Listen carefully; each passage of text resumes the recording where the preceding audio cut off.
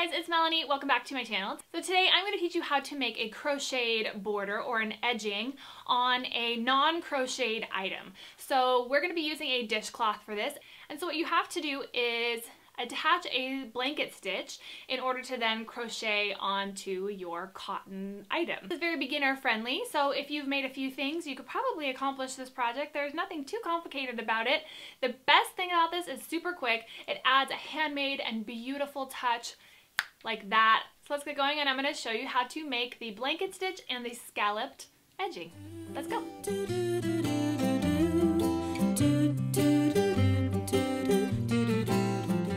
Alright, so let's get started. This is my sample piece of toweling. You can buy this by the yard at the craft store. This is the back side of the hem.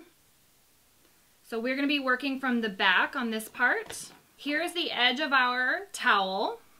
This is some yardage that I had cut just for sampling, but this is what the edge would look like on an actual towel. So it's going to be the exact same process. We are going to make our marks halfway down the hem.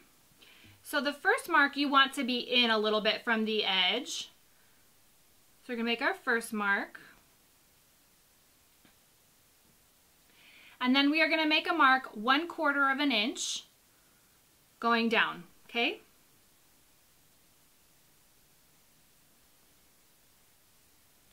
Okay, so here are our marks. So this is 1, 2, 3, 4, 5, 6, 7, 8, 9, 10, 11, 12, 13, 14 stitches going across. Okay, even though we've made 15 dots, but this is 14 stitches. Okay, so you got to make sure that the number of stitches can be divided by 4 plus 1. All right, so let's make this a little bit longer. Right now I have 29 dots, which means that's going to equal 28 stitches, and so 28 is good because that can be divided by 4, which is 7, but then we need to have one more. Okay, does that make sense? 29 stitches and 30 dots. Okay, so now let's move on to our blanket stitch. I'm going to be using this thread because it has the high contrast. You'll be able to see what I'm doing on the white. This is Perle Cotton number 8. Anchor makes it, DMC makes it. Both of those are good. A pretty long piece. Make a knot on one end.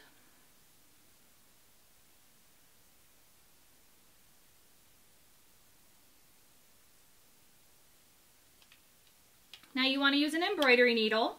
An embroidery needle will have a bigger eye, so you'll be able to thread it easier than a hand stitching needle. All right, now let's begin with our blanket stitch. You're going to insert your needle from this hem side underneath and come up where that blue, just where that blue dot is.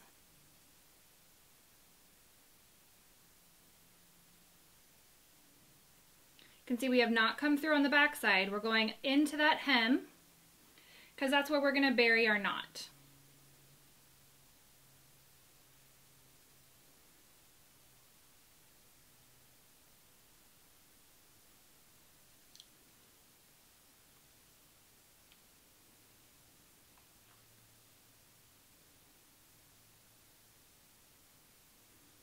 Okay, now that our knot is in there, we're going to make a loop going around the edge of the fabric, coming back up through where that blue dot is.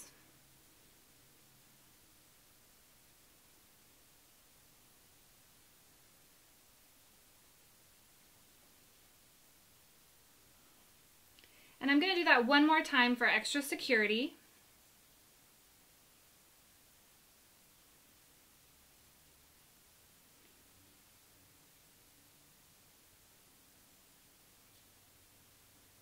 Now what I'm going to do is insert the needle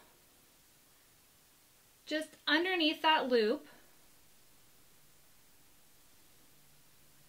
because we want our working yarn to come from the left side of that loop. That will make sense in just a minute, but just go ahead and do that because you want it to travel along nicely along the edge. We don't want it to be a diagonal line.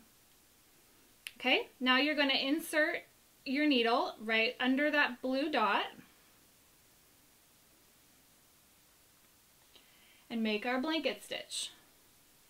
So we inserted the needle at the dot and pull it through this loop here.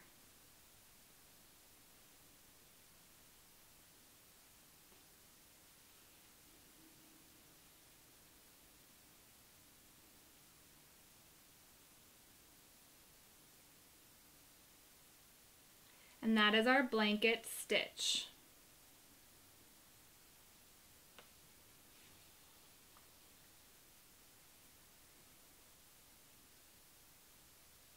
So now continue doing that, going all the way down, and then I will tell you how to finish off. All right, so here's how it's looking. Here's the front side.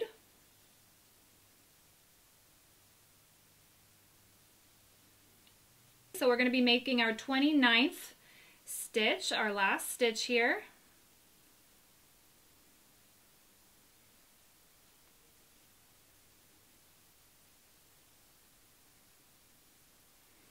Again, we need to have it divisible by 4 and then add 1. So 29.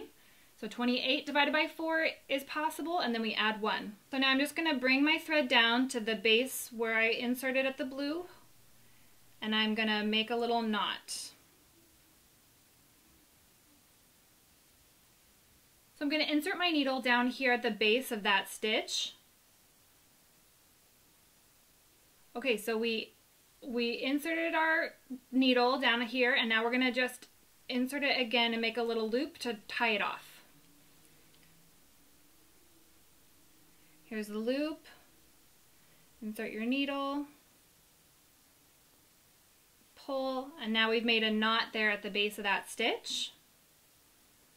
And now we're going to bury our tail. So we're just going to insert our needle, kind of travel across the hem here, pull out the needle. Then we can cut the tail from over here.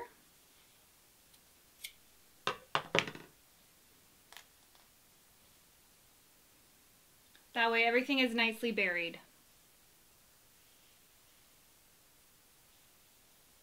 So we're going to be doing the scalloped edge. I'm going to be using the CottonEase yarn. I'm also going to show you how to use the sugar and cream. But for right now, we are going to use the CottonEase yarn, 3.75 millimeter or size F, as in Frank, crochet hook. Now we are going to crochet from the front side. So the first thing we need to do is attach the yarn to our blanket stitch. So insert your hook and pull your yarn through. And tie a knot.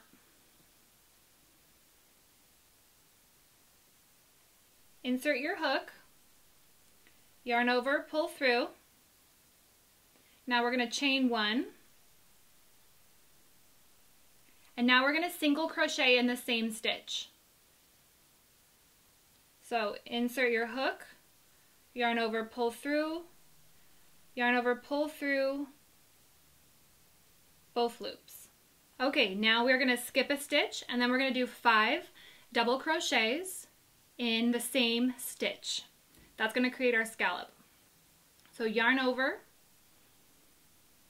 insert in this stitch. So we're skipping a stitch, insert in this stitch,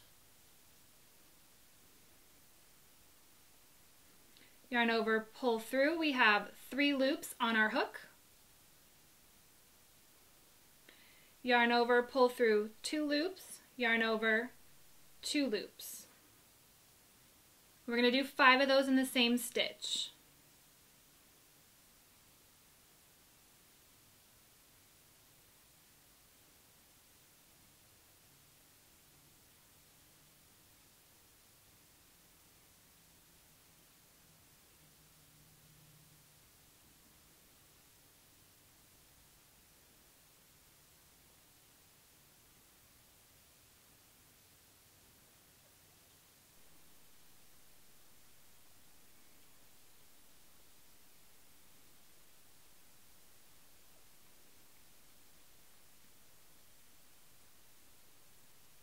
Skip a stitch and single crochet.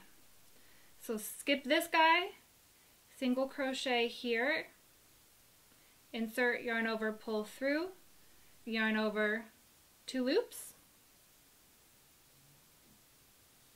and then we're going to skip a stitch, 5 double crochets to make another scallop in this one.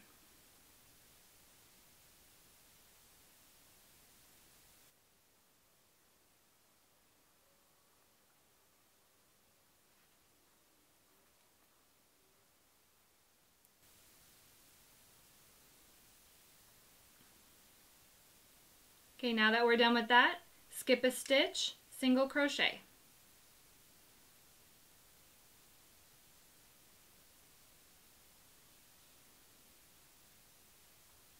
Now you're going to continue this going all the way down, and then I will show you how to finish off. So just as a refresher, we did our single crochet, skip a stitch, 5 double crochet, skip a stitch, single crochet, skip a stitch, 5 double crochet. Okay, and you're going to continue that pattern to the end. Here is our scalloped edge. So our double crochet scallop is here. Skip this stitch and then single crochet to finish it off. Now we can cut our yarn, leave a little bit of a tail, bring that tail yarn over, pull it through the loop that's on your hook to finish it, give it a nice tug, and there's your scalloped edge. Now you can take a yarn needle, this is a metal one, you can use a plastic one too, and weave in those ends. Flip your work around to the back side and you can weave in the ends. Just make sure that it's secure. You can even do a little knot if you want. Go back and forth.